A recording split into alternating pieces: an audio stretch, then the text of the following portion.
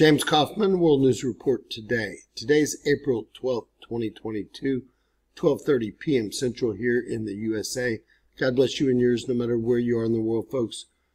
Please subscribe, give us a thumbs up, ring that bell for critical future updates. Well, it looks like the WSA Enlil team has made a turnabout, and they're now predicting approximately 100 centimeters square of plasma to hit planet Earth midday on the 14th, all generated by the filament or decaying sunspot that we saw pop off a coronal mass ejection just yesterday. So what they're telling you guys is, first off, it's going to take over, 72 hours to arrive at Earth. Second off, it's 3 times more powerful than they first predicted.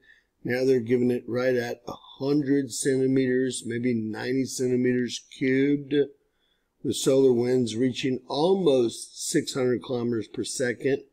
And I jumped over to look at the European model. And please remember, this didn't come from a sunspot. This came from a sunspot that had deteriorated, been unnamed, and then shot a filament towards Earth that actually became a coronal mass ejection. Now, they have us getting a double whammy on the 13th and 14th, and they have the plasma going up to about 75 centimeters, 78 centimeters cubed. They again look like they have underestimated all solar winds associated with this event and all other events that they do. Please notice the black color. Black is off the charts. At that point, they really don't know how strong it is. Look at that thing. A direct hit to planet Earth.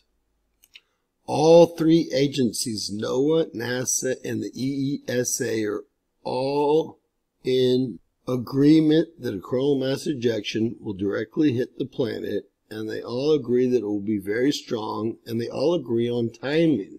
Now, if they're all wrong again, well, folks, we're just going to have to question closing all those agencies immediately. Please share our video, please subscribe, and always remember, anything's possible in Bizarro World.